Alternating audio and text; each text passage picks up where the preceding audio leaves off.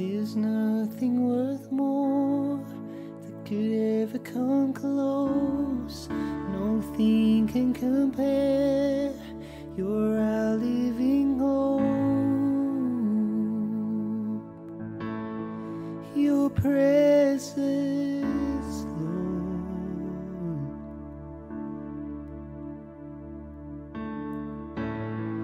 And I've tasted and seen of the sweetest of loves, when my heart becomes free and my shame is undone. Your presence, Lord.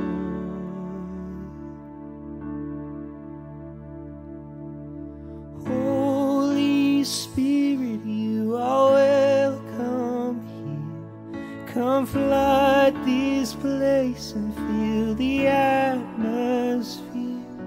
Your glory, God, is what our hearts long for, to be overcome by your presence, Lord.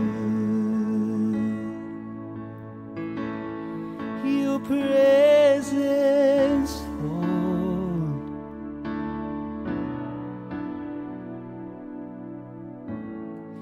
I've tasted and seen of the sweetest of loves, when my heart becomes free and my shame is undone. Your presence, Lord. Holy Spirit, you are welcome here. Come flood this place and fill the atmosphere. Your glory, God, is what our hearts long for, to be overcome by your presence, Lord. Holy Spirit, you are welcome here. Come flood this place and fill the atmosphere. Your glory, God, is what our hearts long for, to be overcome by your presence, Lord.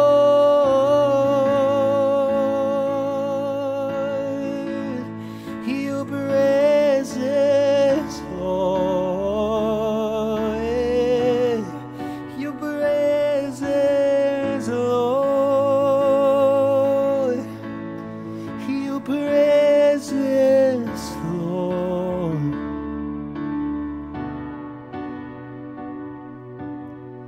Let us become more aware of your presence. Let us experience the glory of your goodness. Let us become more aware of your presence.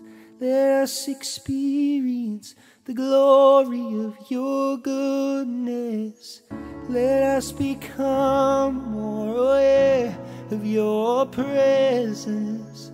Let us experience the glory of your goodness. Let us become more aware of your presence. Let us experience the glory of your goodness.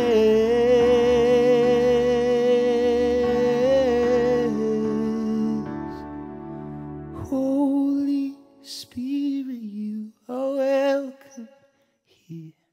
Come flood this place and fill the atmosphere. Your glory, God, is what our hearts long for, to be overcome by your presence, Lord.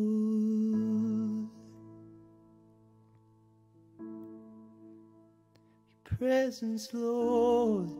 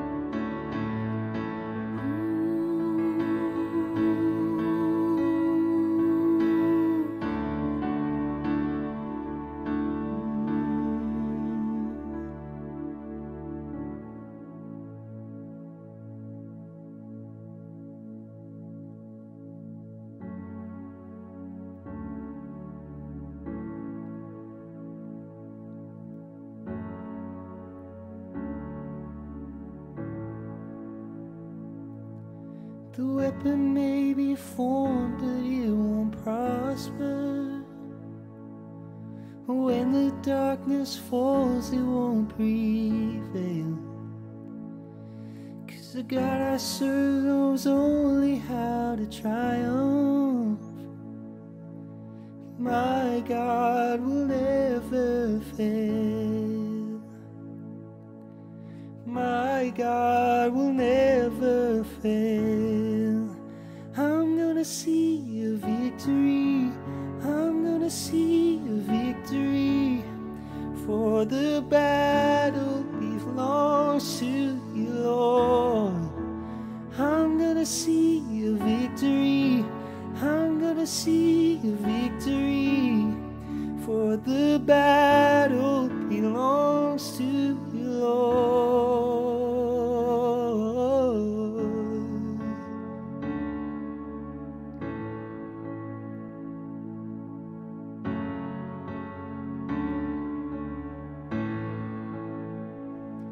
And there's power in the mighty name of Jesus. And every war he wages, he will win. And I'm not backing down from any giants, 'cause I know how this story ends. Yes, I know how this story ends. And I'm gonna see a victory. I'm gonna see a victory.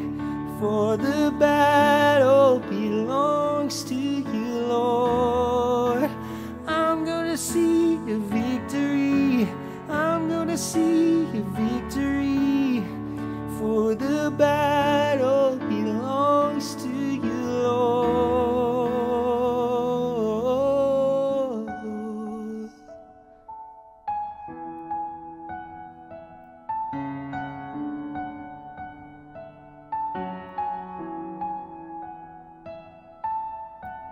You take what the enemy meant for evil and you turn it for good.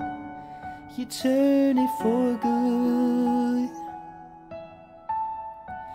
You take what the enemy meant for evil and you turn it for good. You turn it for good. You take what the enemy meant for evil and you turn it for good. You turn it for good, yeah. You take what the enemy meant for evil and you turn it for good. You turn it for good. Yeah, yeah, the battle belongs to you, Lord. I'm gonna see a victory. I'm gonna see a victory. The battle belongs to you, Lord.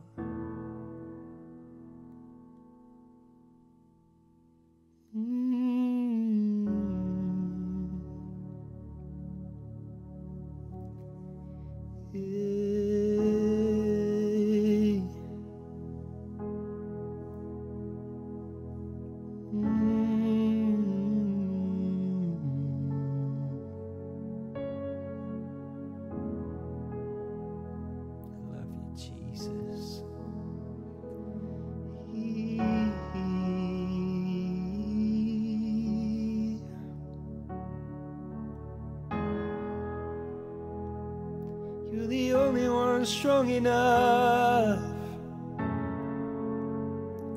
Yours alone is the victory. I know that.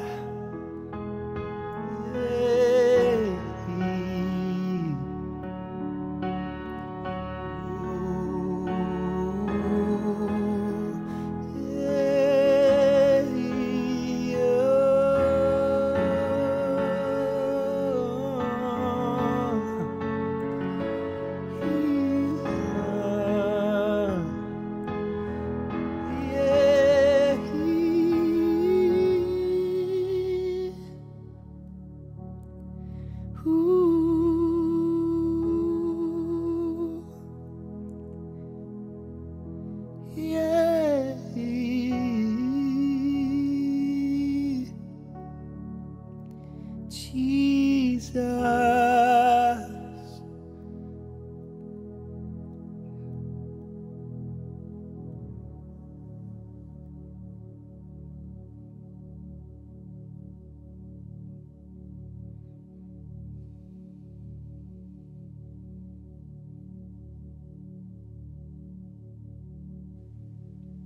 Hi Westcamp, my name is Sarah, or my friends call me Sez, and I was a little bummed that we couldn't get together and hang out this weekend, but I'm so excited that we still get to do something online because God's put something on my heart that I want to share with you.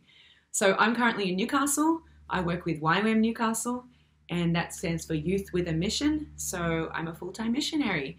I get to usually travel all around the world, but COVID has changed that, just like it's changed a lot of things. So if you have come with us on a Youth Adventures trip to Byron Bay or to Fiji, I want to give you a little shout out and say hi. I'm sorry we can't hang out, but perhaps you can DM me and let me know how you are. I'd love to hear from you. So the theme for your camp is for real. For real, what a good theme. And I love the verse that you guys have gotten, which is Isaiah 43 verse 19, where God says, I am about to do something new. See, I have already begun. Do you not see it? What a great reminder, because God's doing something new, although it feels like the same old around here. I don't know about you, but I've been in lockdown for a couple of weeks now. My sister in Sydney has been in lockdown for a couple of months. This year feels a lot like last year. It feels like the same old, and we're probably all tired of it. A lot of plans have been changed. A lot of expectations have been dashed. Things are difficult in ISO. It's not great for humans to be alone and to be cut off from relationships. And thank goodness we're able to do things online, but it's not the same, is it? I want to encourage you that today, right now, as you're watching this, God is with you. He's with me, He's present here, and He's with you on the other side of that screen. And He understands what it's like. He knows what your heart is going through. He understands the challenges.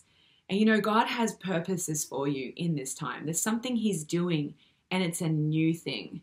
It might feel like the same old, but God is moving and He wants to do something new in your life. And that's a personal thing.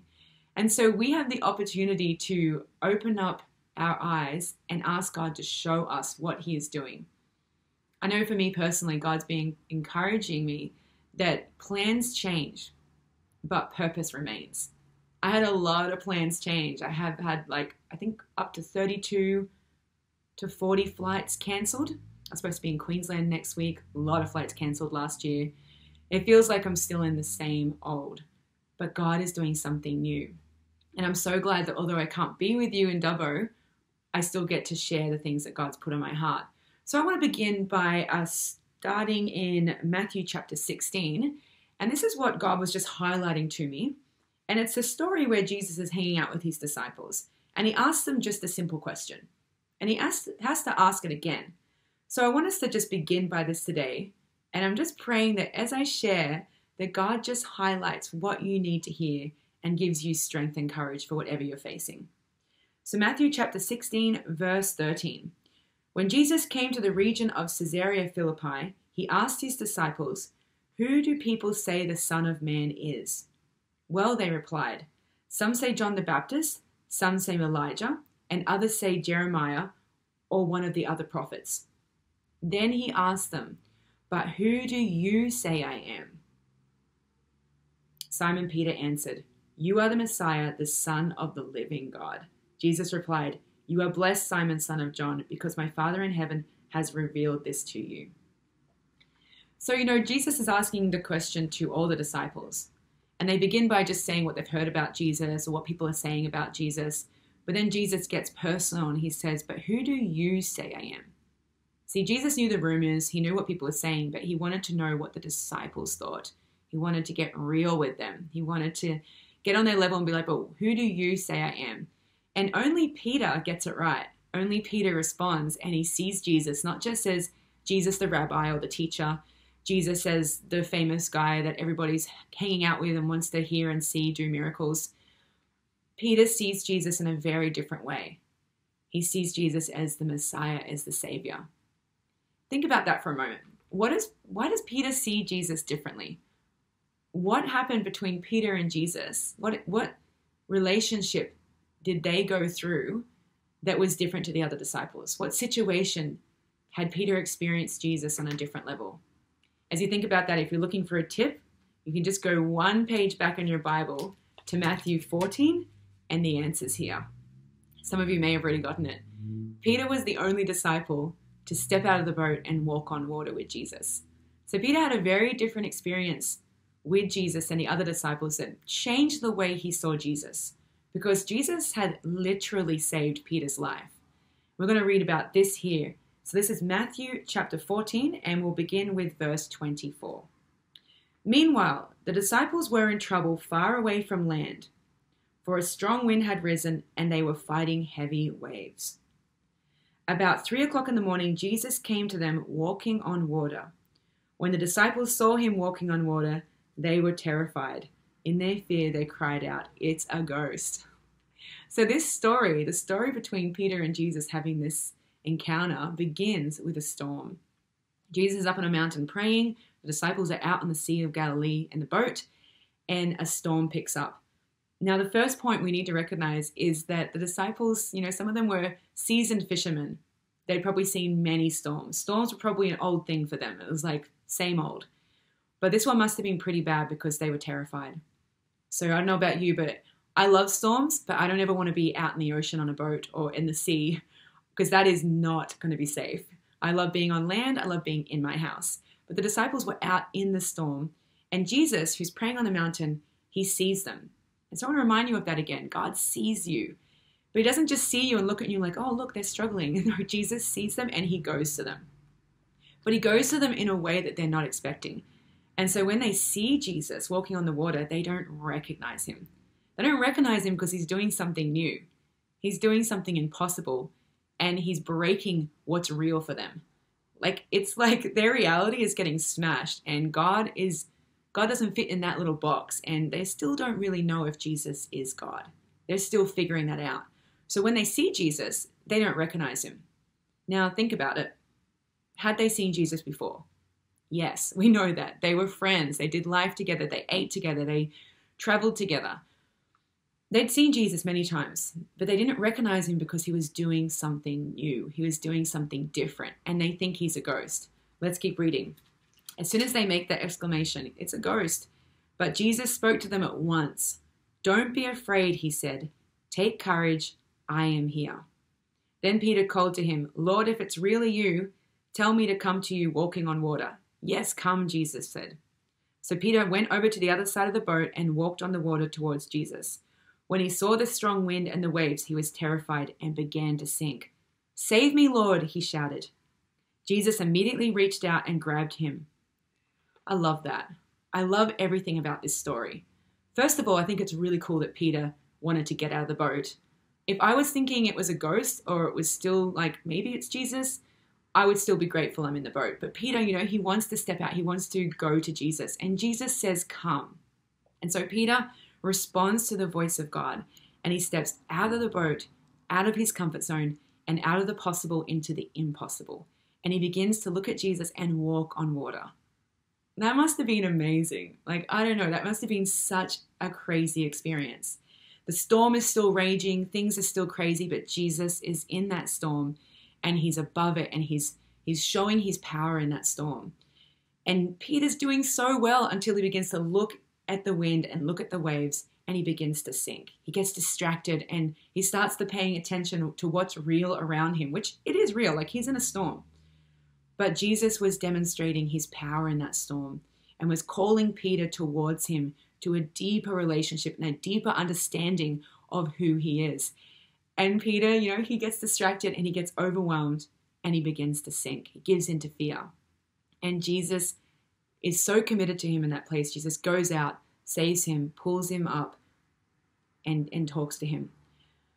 This is such a cool story for us today. There might be a storm going on around us. There's things that are outside of our control, things that are making us feel really threatened and unsafe.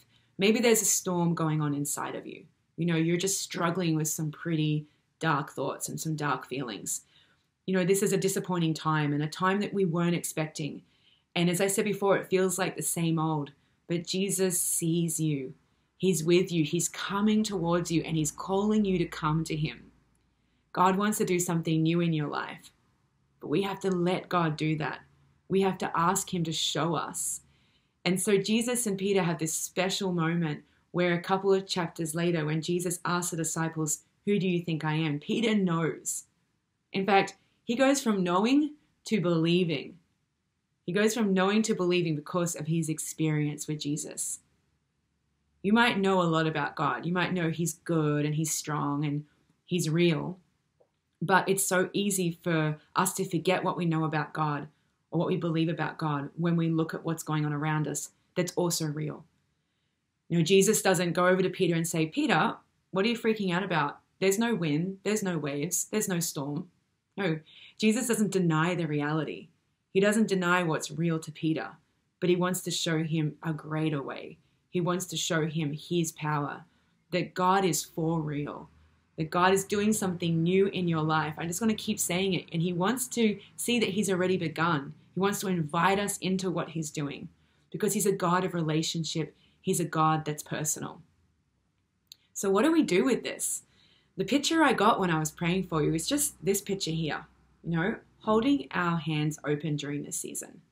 This is a difficult season and some of us are trying to cling on to plans, or we're trying to cling on to our expectations, or maybe even cling on to things for comfort, but we just need to be open-handed.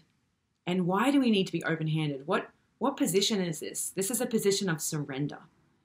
And surrender is not a word we talk about very often. In fact, some of us can think of surrender as a negative word because surrender is what people do when they're losing a war. Like they surrender, they give up. And surrender can feel like loss. I've got to let go. I've got to let go of the things that I really wanted. Let go of the things that are in my hand. But I want to hopefully change your thoughts on this today. See, I've got open hands right now, and this is a position of surrender. But it's not one of loss. It's one to receive. This is a position ready to receive. I can't receive a gift if my hands are full. If I'm holding heaps of things, I can't receive a gift. One time I was rushing to my car for my sister's birthday and I had all her gifts. Like I had a whole bunch of gifts that I was taking to the car. I had my phone in my hand as well and my keys. And as I was trying to get to the car, it started raining. So I'm running to get away from the rain and not wreck my phone and her presents, my sister's presents. And as I get to my car and I'm trying to open the car, I couldn't actually do it. I couldn't take on anything else. And I began to drop things out of my hands. I had no room to grab my keys out of my pocket and put it into my door and open my door. So I couldn't get to where I wanted to go because I was holding on to all these things. And sometimes we're holding on to good things, but it's still going to stop us from receiving something new. And so having hands that are open and trusting God that even if he wants us to let go of good things, like I had some good plans. I had good plans that even I felt like God was giving me opportunities to do, but they're canceled now. They're not happening. And I have to be open-handed. And I've had to let go of those plans and be like, God, you can show me a better way. God, will you show me what you're doing in this time? You may have had plans change. You might be opening your hand right now and letting go of things that are scary for you to let go of. But if I can encourage you, God wants to do something new. He wants to give you something new. You won't be able to receive it if you're not open and ready and desiring him to do that for you. God has a purpose for you. He has a purpose for you and it's not far in the future. You don't have to wait until you're a certain age or until you've finished a university degree or you've done all the things you feel like that qualify you for his purpose. God has a purpose for you, and it's in the here and now. He has a purpose for you today and in this time. I really pray and hope that you can receive it. God is for real, you guys. And I love it that that's that theme, because we have the opportunity for God to show us a side of him that we haven't seen before. In our reality, in our storm, with everything that's going on, Jesus is walking towards us, and it's going to be okay. And he's going to show us something better and show us something different. So I want to leave that with you today. Be encouraged. God sees you. He loves you. He's with you, and he's able to do what you cannot do for yourself. So open up your hands and let him in. Thank you. I feel so empowered after those words of affirmation and encouragement. Thank you so much, Sarah, for sharing that word from your heart with us. It is such a blessing to be able to hear that and take something away from that. We're going to split up into our discussion groups and study groups now, guys, so jump into those voice chat rooms so we can create some space for the Spirit to move, and we can create an opportunity for some prayer and discussion, and just so that we can keep lifting you up and encouraging you.